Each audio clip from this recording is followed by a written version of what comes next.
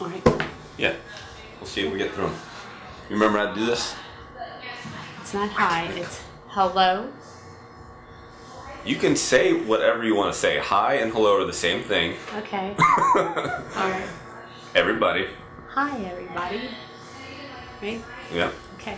Yeah. This is... Travis. Yeah. Jansen. Yeah. And Jerry Scarlato. you don't... That's fine.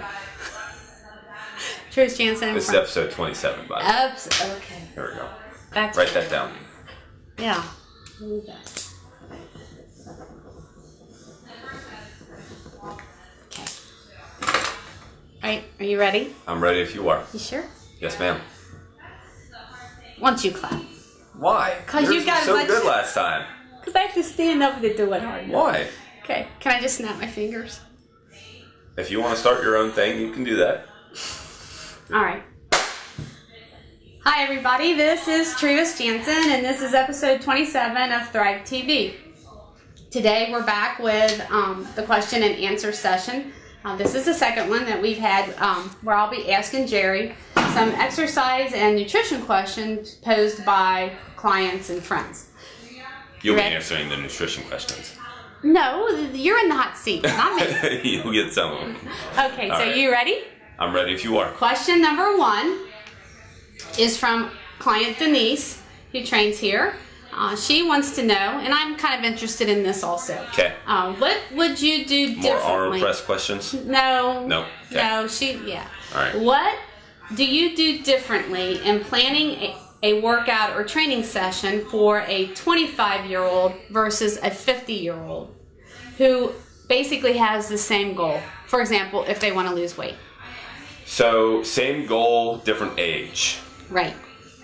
Different, lot of things. Different lot of things, yes. So that's the variable there. So we know that one's 50 and one's 25. Okay, so obviously the 50-year-old has more wear and tear. I mean, just age does that to you. I have to know if they have any asymmetries. I have to know how they're going to move. I have to know if they're mobile through their spine, hips, so on and so forth. I have to know all those things. However, assuming that they're a healthy 50-year-old that doesn't have too many limitations and that they've been relatively active before, and assuming the 25-year-old is pretty much the same, not a whole lot other than maybe they won't progress as fast. Okay. I'm thinking, do you think metabolically they're the same? Hormonal wise? No, I don't think so at all. And do you not feel that plays a role in, especially if you have a 50-year-old as opposed to a 25-year-old who's wanting to lose weight? Mm-hmm. My mind says the 25-year-old's going to do that better. Let's say female. Okay. Okay. 2 females. The Yeah. 25-year-old's going to do that probably better based on the fact that they're young and their hormones are not, fading as from the aging process. Right. Not yet. Not yet. At 25, it's pretty darn close, but not quite yet. Right. So you think that how would your workout? Do you do anything different with a workout program for that? So the exercises might be different because, again, I would do something a little more quote-unquote risky with a 25-year-old than I would with a 50-year-old. And again, that goes back to wear and tear and risk to benefit. So what risk is it to the person that it is? So if it's a 50-year-old and you're talking about doing heavy barbell deadlifts with them, then maybe they can do it, but they might take a while to get there. If it's a 25-year-old, maybe they can do it. Again, you don't really know, but because they don't have as much wear and tear and probably as many restrictions, then they have a better likelihood of getting there and getting there faster. Right. Okay. Okay, does that make sense? As far as metabolically and anabolically goes, hormones and your metabolism, again, assuming they were both somewhat active,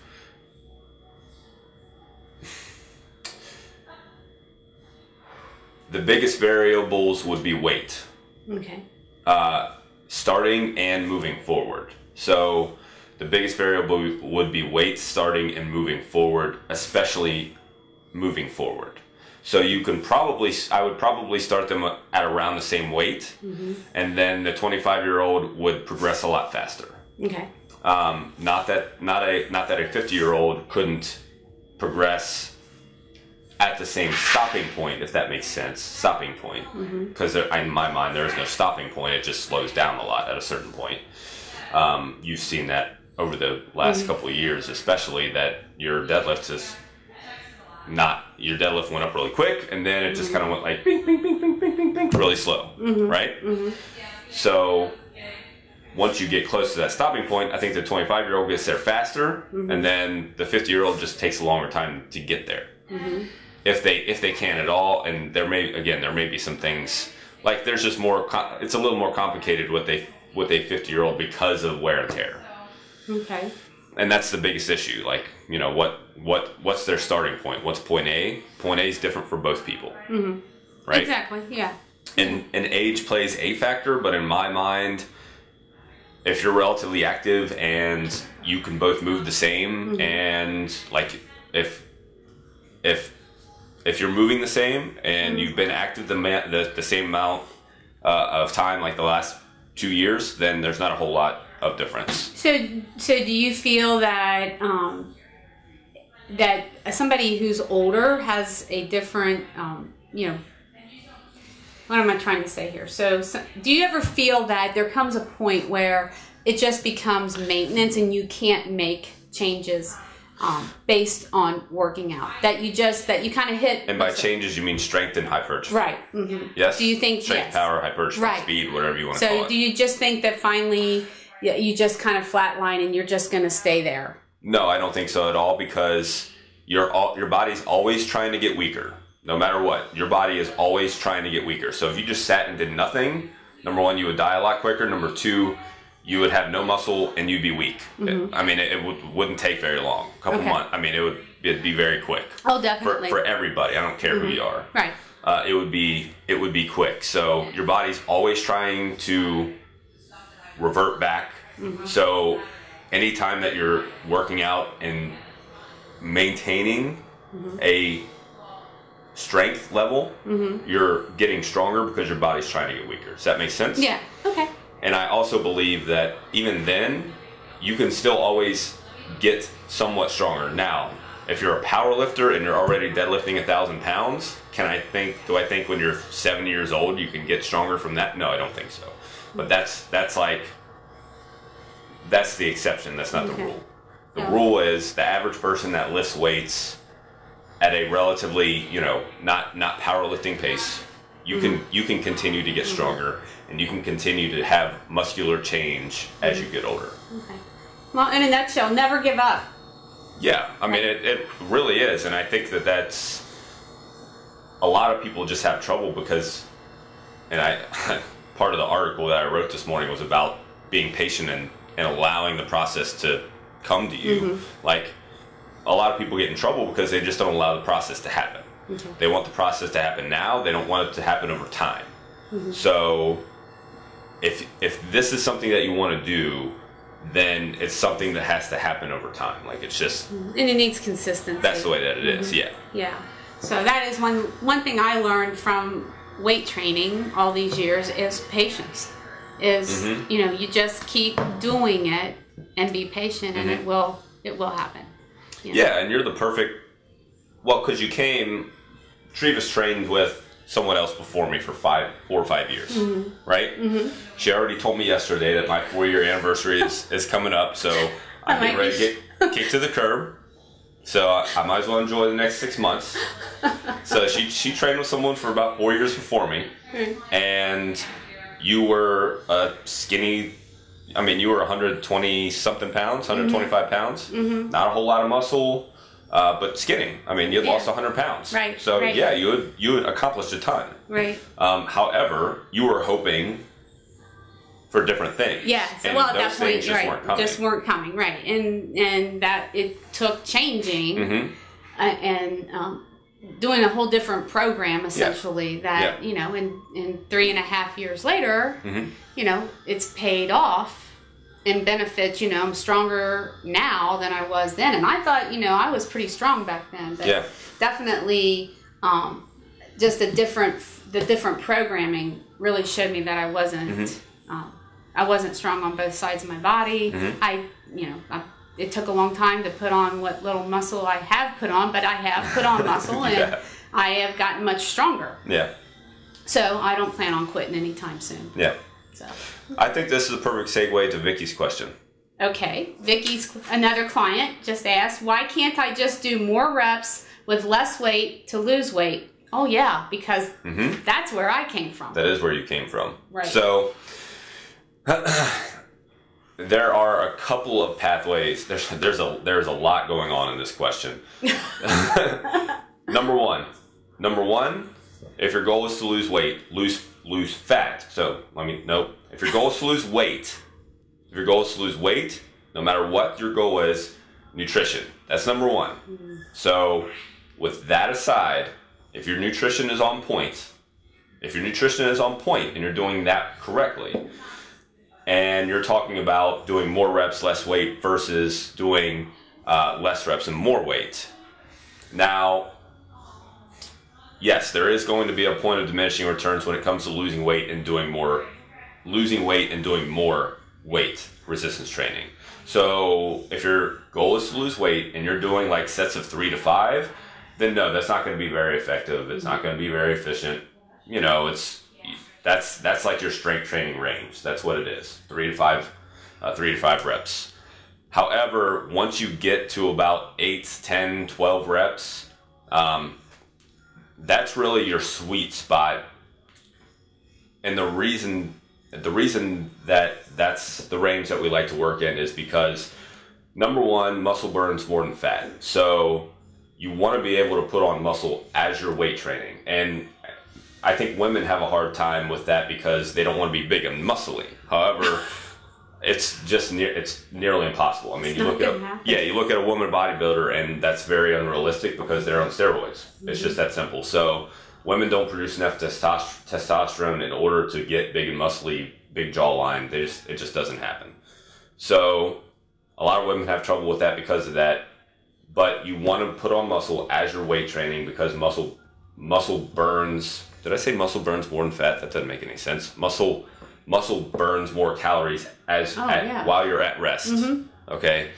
So you want to put on muscle. When you're getting into like 15, 18, 20, 25 reps and you're using really light weight, yes, are you going to rev your metabolism up a little more than if you're doing 8 to 12? Maybe. Not significantly, and I'm not even convinced that it's going to be a whole lot because you're going to have to use really light weight.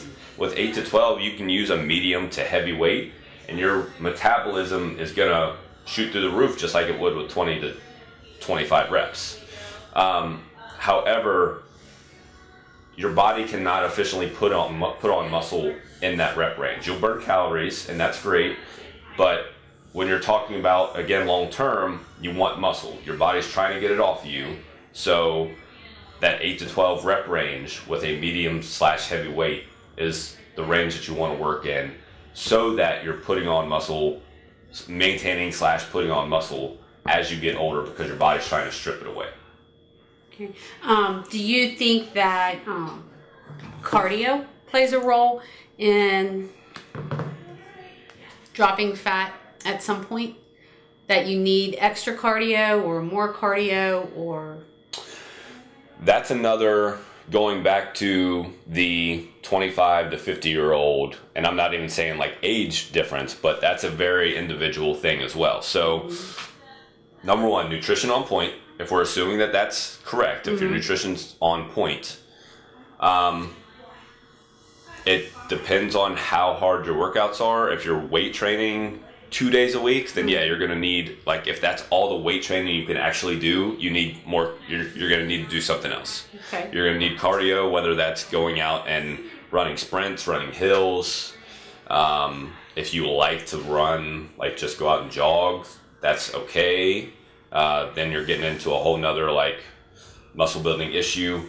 But if you're weight training 4 days a week, then you don't need more, although you could probably do more, but should be a little lower intensity because you're probably doing high intensity stuff during your weight training. Oh yeah. You know what I mean? Does lifting weights in and of itself is yes, really, cardio. Yeah. Right. So right. people mistake cardio as something that you get on this moving apparatus in like a treadmill. Oh. Like that's what they define. That's what most people define right. cardio as, which it is cardio. Don't get me wrong, but like go lift weights and your heart rate's going to get up. Yeah, tell me about it. Yeah. So I felt that last night. Cardiovascular. Mm-hmm. It's cardio work. Anytime your heart rate goes up, it's cardio. Mm-hmm. But it's how do you do it? Mm-hmm. You can lift weights and make it really easy. Get 5 minutes rest in between sets, or you can just continue to move like we do here. Mm-hmm. Definitely, so, I agree with that. I mean, you know what I mean? This is a cardio yes. workout when you lift weights. Yeah. In this programming, right? When you're out of breath and your heart's pounding, and right. Yeah. There's a reason we do it that way. Mm-hmm. We could very easily do like arm day today. You want to do arms today? Yeah. I know Denise wants to. Well, we need to work on our arms. Yeah. Sure. You boys need to work on your legs, but that's a whole another discussion, isn't it? Yeah. Okay. You ready for another question? I am. All right, so let's just finish. Let's just go right into the rest of Vicky's question. Okay. Okay. She wants to know, why does my coconut oil have to be cold pressed, and why is butter okay when we are told it's not by the media? The world. The world, right. Let's see how much you've listened. How much I've listened? Treatise is saying that because I should have learned a lot of this from her. Yeah, evidently he doesn't listen to what I say. I listen. So coconut oil and being cold pressed, and that can go for, I'm going to throw this in there, extra virgin olive oil. Versus regular olive oil. Mm-hmm. Olive oil, you mean? Yeah. So why would your coconut oil and your olive oil need to be cold pressed? Oh, okay. Both of them. Both of them. Because they both need to be cold pressed. Okay? Okay. So. I'm waiting. You don't know? No, I don't. Oh, okay. So I admit, about oxidation of fat when heat is applied. Does that help? Ring a bell with you? To a minimal amount, it does. Okay. So, yes. Every fat has its heating point. Mm-hmm. Okay? And once it gets to that heating point, it starts to oxidize whenever you ingest that fat. Whenever it's rancid, it goes rancid, and then your body, it's metabolized in your body, and your body creates free radicals. Right. And which is what causes inflammation, cancer, disease, so on and so forth. Right. So I'm assuming Treatise is trying to allude to is that the cold press process does not apply heat to the product. So that is not rancid whenever it's packaged. Because coconut oil comes in refined, expeller pressed, and cold pressed. And in our country, the standards are a little bit different than over in Europe, where they're better over there. So cold pressed coconut oil should have had no heat put onto it. And if you look at the colors, you can tell the difference. So cold press means that they've not used heat to extract the oil out of the coconut. So refined is the worst. You want to completely stay away from that. Because it's been refined. And you can tell. So cold pressed coconut oil, what color is it? Because I know that's what you eat. What color is it? White? It's snowy white. White. Right. White. Refined coconut oil is off color. Grayish white. It's kind of like a beigey looking. So that has had significant heat. It's put on it for the extraction process. Expeller pressed has had a little bit of heat. It's snowy white too, but the difference between expeller pressed and cold pressed is the taste. They say that if you don't like that coconut sweet flavor, that I can't taste it myself, but my husband has told me he can tell when I've used coconut oil. It's good. Just cases, same thing. Yeah. So if they are against that, they don't like their eggs tasting a little sweet or whatever, then you can use expeller pressed coconut oil. Because the flavor, doesn't taste as coconutty as, if that's a word, as cold pressed. So same thing with olive oil. Needs to be cold pressed. to be healthy so that it's not, and beneficial. Mm-hmm. It hasn't had any heat applied to it. And, you know, that's why you want cold pressed. And it's easier and easier to find in the grocery store now. So make sure that your coconut oil is snowy white in appearance and not beige in color. And make sure that your olive oil is in a dark bottle because light will oxidize it. So, and the other thing that I would throw out there is the difference between the two when it comes to cooking. Because you don't want to use extra virgin olive oil if you're going to cook at a higher heat, because that heat over a period of time will oxidize that olive oil. So you're better off to use coconut oil for higher heat cooking and save olive oil for like salad dressings and light sauteing and where you're not going to have it on heat very long. Too much. Right. Does that make sense? Perfect. That's Can't good believe stuff. you tricked me into answering that question for you. You know how to work it. All right. Butter. Let's put some butter on it. Let's put some butter on it. What do you think about butter? Okay, so this answer has a couple layers as well. So I'll try and keep mine simple, and then I'm sure you'll have something to add on to this. Butter goes back to people not eating butter and having either margarine or just, you know, whatever. Can't believe it's not butter, whatever it is. Instead, goes back to the whole Ansel Keys. Low fats, high carb, 80s years. Well, that's where it came out, but I think that it really boomed in the 80s, early 80s. And that mindset is still like just lurking around, and it's slowly creeping back in that it's okay to have fats. Butter is one of those things that it depends on the person, because butter comes from a cow and some people can't have dairy products. The other thing that I would say, and I'll throw out there, is that if you can get grass-fed butter, you're going to have a number one, it's much richer, much better taste, and number two, you're going to get much more nutrients out of it. If you just look at the color, the grass-fed butter is much richer. Yeah. Right? And regular butter is just like light yellow. Right. The fat composition is different in grass-fed butter. It's the same as grass-fed beef as far as the good fats that you need to take in for your body. So yeah, grass-fed, you know, is the way I go. Is it absolutely 100% necessary? No, just, I mean, why would you want to eat margarine that is... I was once told, you know, I could take a bucket of white house paint, paint, color it yellow, put some chemicals in it to make it taste good, and you would eat it. And you wouldn't know any different. Well, that essentially is what margarine is. So why would you want to eat something that's artificial? When, you know, butter in moderation. Now, you can't be like...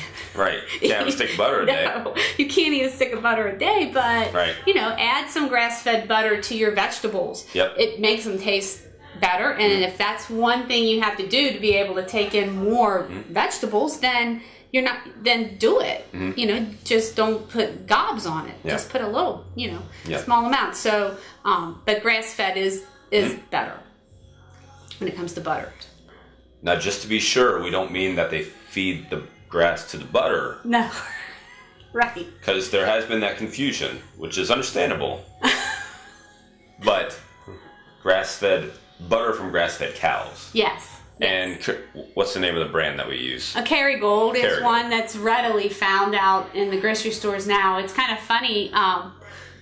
When we first started looking for it, I mean, we had to get it from like Whole Foods, and one of our clients would stop there and pick up butter for us. But now, I mean, you can find it. Now, you can't... It's funny, I don't know why they do this, but the grocery stores don't put it back by regular butter. It's up where up by the deli, where the specialty cheeses are. So, I don't know why that is, but that's where you will find that. And, you know, the other thing is you're seeing more grass-fed cheeses out there, which is the same principle. Grass-fed cheese is better for you than regular cheese. So, yeah. So, have some grass-fed butter and eat your vegetables. Okay. Good. Good answer. Okay, so we have another question from a friend, Ryan, and he would like to know if you know you have a healthy gut, are probiotics beneficial for weight loss?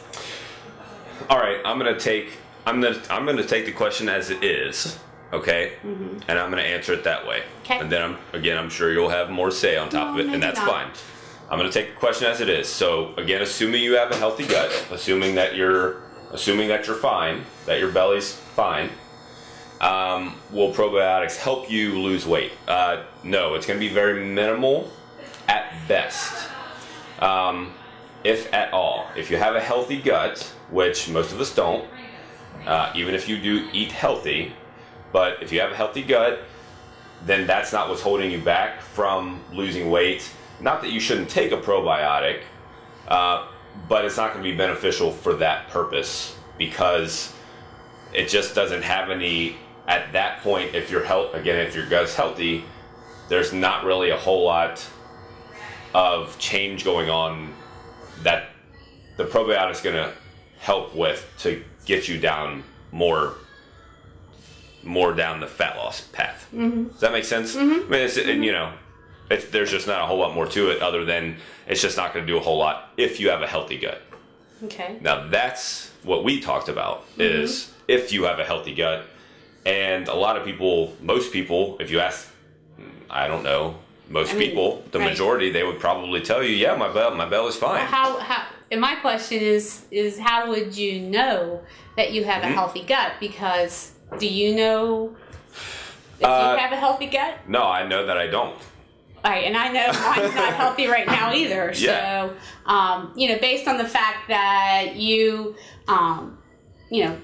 have symptoms like indigestion, heartburn, irritable bowel syndrome, those kind of things. We've all taken antibiotics in our lifetime. Antibiotics mess up your gut flora. So, you want to just kind of say briefly some of the things that can help.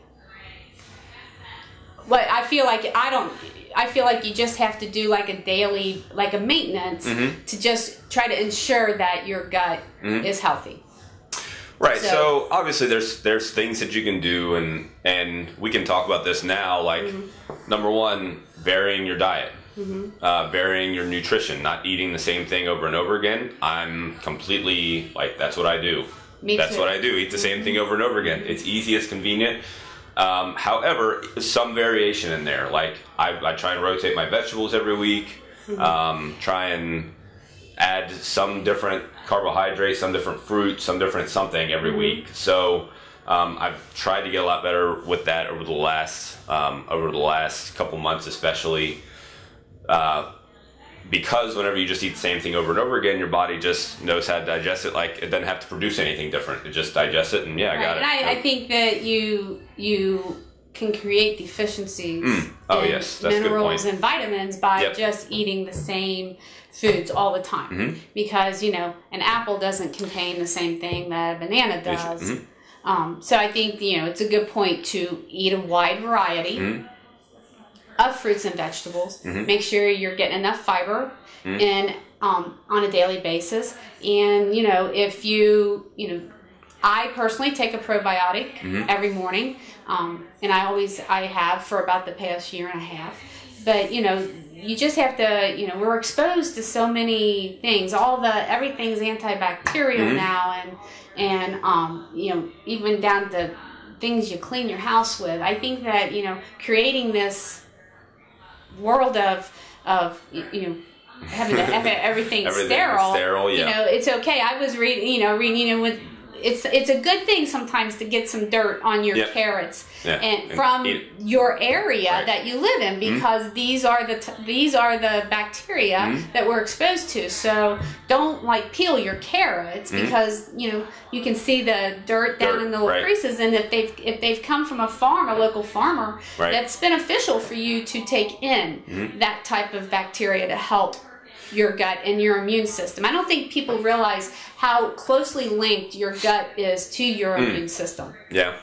It is very closely linked together. So I think, we have to do something to protect ourselves and our guts, because your gut is really important for a lot of different things. There's a lot of research going on in this area right now, and some people want to say that if your gut's not right, then your weight's not going to be right, because you're not going to be absorbing the nutrients from your food and so on and so forth. So I personally think that everyone should take a probiotic, whether you want to, but it's not going to, if you're not eating the right foods, you're not going to lose weight if that's what your goal is. Okay, you have to put your food together right, and the right portion sizes, and the probiotics just a plus benefit to help your overall health, not to lose weight. Right.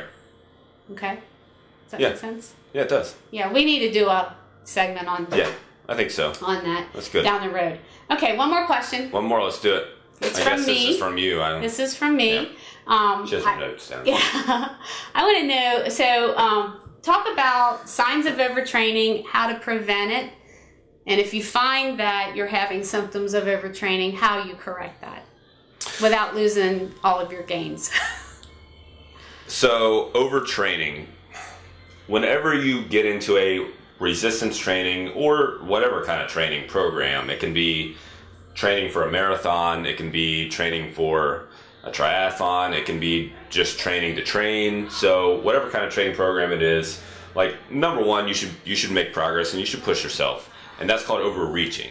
So overreaching is pushing yourself a little harder every week or every 10 days or every 2 weeks, so that you get faster or you get stronger or you get more powerful. Okay? Does that make sense?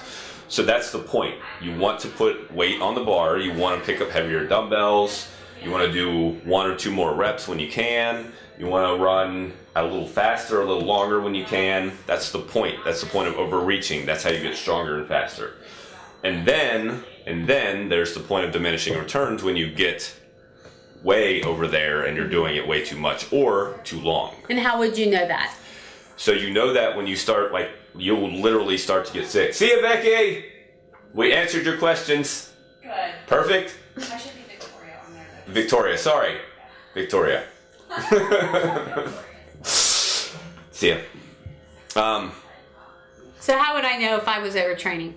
What would I feel, or... So a couple things will happen. Number one, if it's just minimal at best, then you'll plateau. And I wouldn't even say that you have to be overtraining to do that. Like, if you're just doing the same rep scheme and do the same types of weights and things like that, then you'll plateau. But the first thing you'll do is you'll plateau and not a whole lot of movement will go on, right? So you had, I don't know, a month ago or so that you just randomly took a couple days off and you came back and you felt great. Okay?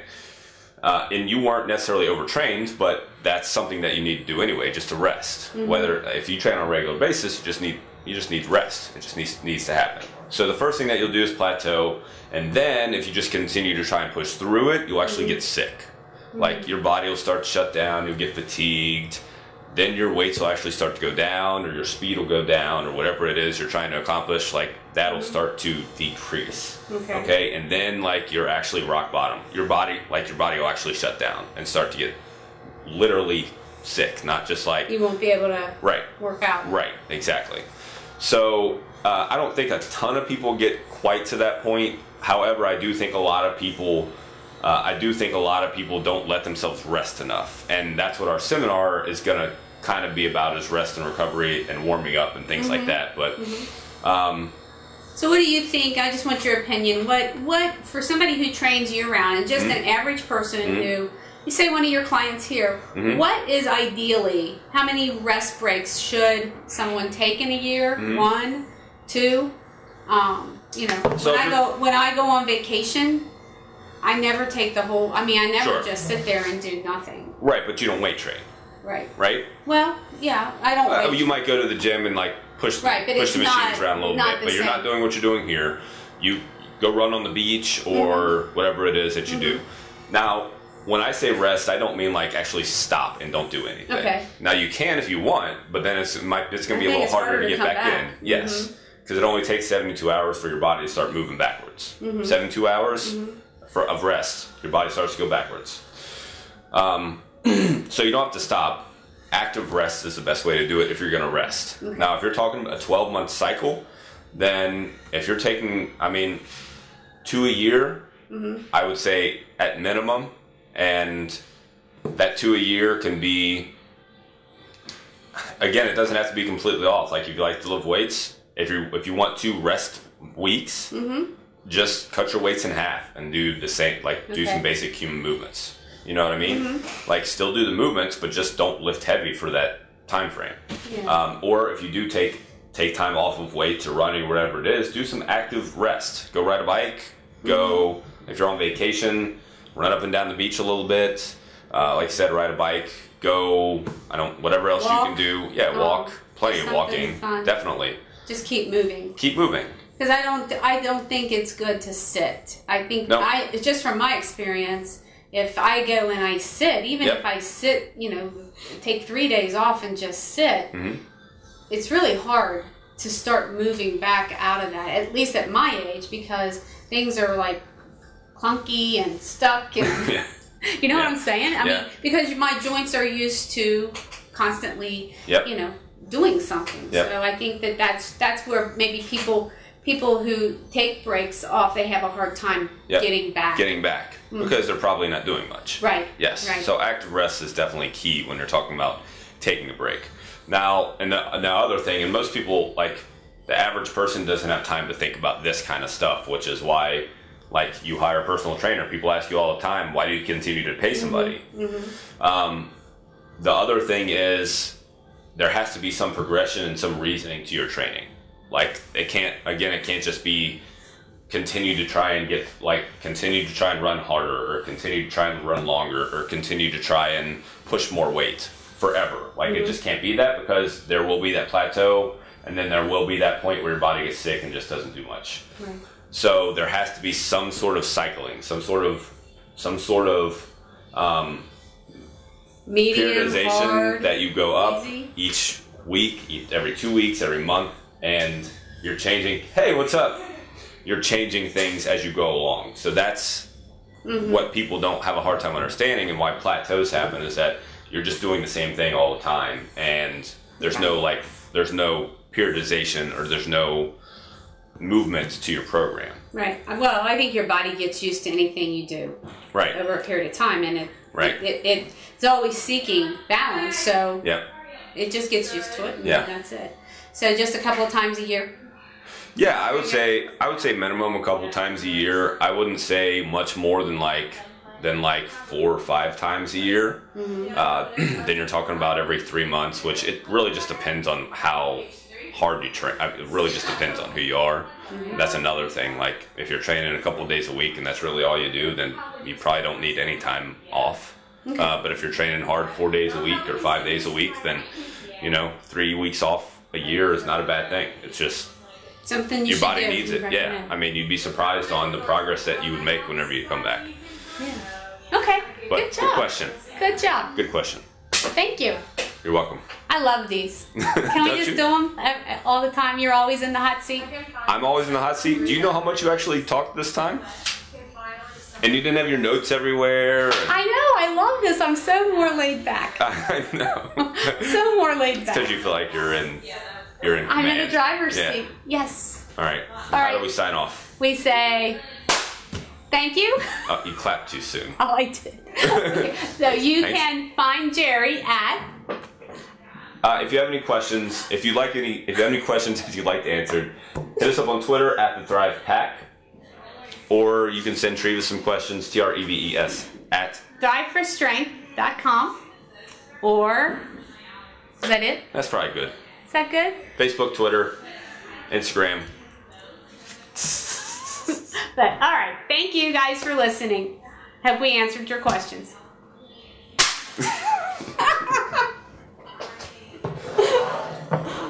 Oh, I was distracted. Sorry.